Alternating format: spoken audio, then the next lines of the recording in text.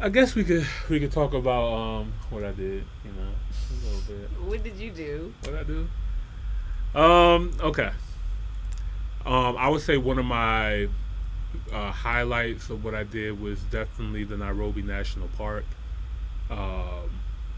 It was a beautiful, beautiful park. My first time ever doing a safari, and a lot of people said too, like the Nairobi National Park is a great kind of like starter game drive, where it's like it's not too overwhelming because a lot of times people they go on these 2-3 day safari drives or where they like stay on the safari and they drive it for a couple of days, or they do it like a week long or something like that. And Kenya has some of the best wildlife in the world, which is all over. And I got to do the Nairobi National Park, and when I just tell you, man, like from the air, the air quality, I can't get over that good air. You don't really appreciate what you don't have. Like a bottle of water or something. Yeah. Like that's crazy. It's get over that good air. It was that good air, man. And also just being able to see all the animals in the natural habitat. I was like a dog hanging out the window. I was like on top of the Land Rover the whole entire time, just like looking out at everything, taking it all in, looking at the beautiful views, just the whole landscape. It was quite incredible, and I did something that I never thought I was ever going to do. I ain't gonna lie, I was very Caucasian-like. Not Caucasian. It was very Caucasian-like. And it's funny because even the Kenyan, like even though they're Kenyan, they're still black. Like, you know what I mean? Like we relate on so many ways. It's so crazy like how it works, because it's just like I was talking to a Kenyan, and we were talking about like how some people different ethnicities, they would like to go out with the animals and do this and do that. And she was just like, yeah, that's some white people shit. Like, that's what we say too. That's crazy. But anyway, shout out to my tour guide from the park. His name was Will. Great guy, and I felt safe with him. He actually lives on the park. He has a house there, and he actually has an Airbnb there as well too. So if you guys are ever interested in like staying on the safari and living there, you can with him. And he got literally lions walking in his backyard, like literally, like that's crazy. He was just like, yeah, we had a lion in the kitchen last week, and so I love animals, but I don't like to. I like for them to keep be in their place and not be in my place. Yeah. So we had breakfast, right? Okay. He pulls up to this watering hole. That's where animals like to go drink. He pulls up to this watering hole. He gets out of the car, and it was like, all right, guys. He starts putting the food on the hood, and he was like, all right, guys, I want breakfast. And I'm like, you want me to get out this car? like while there's like animals out here, like real live animals out here. He was like, yeah, you're fine. Okay.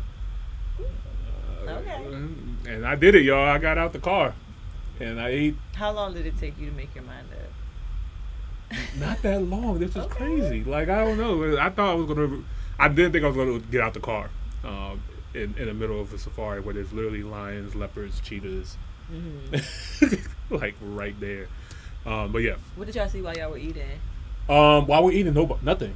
Surprisingly, there was no animals around while we were eating that I know of. Okay. They do really well at hiding. Okay. But yeah, while we were eating, I didn't see anything. Got to see a lot of the animals that were there at the park. The only two I did not see that I wish I did see were cheetahs and leopards. I really wanted to see a cheetah and a leopard. Oh yeah, those are two I'm actually not trying to see. Really? Nah, I really want to see. They're beautiful. Them. I don't want to see one up close though. Yeah. I don't like nothing fast. Just so it's too much. Yeah. My birthday, when I went to Diana Beach. What the comment saying? Really drink. I think Congolese music has a huge impact on Kenya and other music. He said he gave the wild breakfast. That's scary for many people. Yeah, and we got out again at Leopard Canyon. You can go ahead and take a guess why they call it Leopard Canyon. Did you get to see any? No, I really. You get to see no big cat. I saw a lion. Besides lions. I saw a lion. They were sleeping though. They said we had, and while they're sleeping, we're not supposed to be up close to them. So like we had to keep. I bet. We had to keep a distance. But I did get to see two lions, which I was happy about that. If I didn't see not one big cat, I might have had a whole different experience. Like you went to Africa and you didn't see a lion. Right, exactly. But I did see 2 lions, so I was happy about that. So I spent the other half of my trip on the coast side. So I flew Safari Link to Diani Beach, where I stayed at a resort. The resort was cool. But then I was like, I don't want to be on the resort the whole entire time. You know what I mean? I want to actually get out, get some culture and stuff like that. You know what I mean? So late that Thursday night, I booked the tour for Mombasa. And Mombasa to Diani Beach is about an hour drive. So I literally booked it that night at midnight. The tour was at 9. I had to leave the resort by 7 a.m. To catch the ferry to go into Mombasa Island. I went to Fort Jesus, which is like a castle that was built by the Portuguese, then taken over by the Arabs, which was then taken over by the British. Oh wow! A lot of history in that building. I learned a lot there. It was incredible. I didn't know that Swahili was the mixture of Arab and African. I had no idea that's where that came from. And just the Arabian impact of that side of Africa was pretty significant, but also like they hide it a lot. Like you know what I mean, they don't like to talk about how they did slavery and how brutal their slavery was and stuff like that to the African people. But yeah, after that, got to explore Old Town Mombasa. Got to go down the streets, go to the fish market, go to the spice market. That was lit. And got to go to Mama Gwemi. I always get the name mixed up. The waterfront, where I got to eat their local chips and crisps and coconuts and all that good stuff. I know it was good. It was fucking fire. It was great. And the seafood, of course, was on point.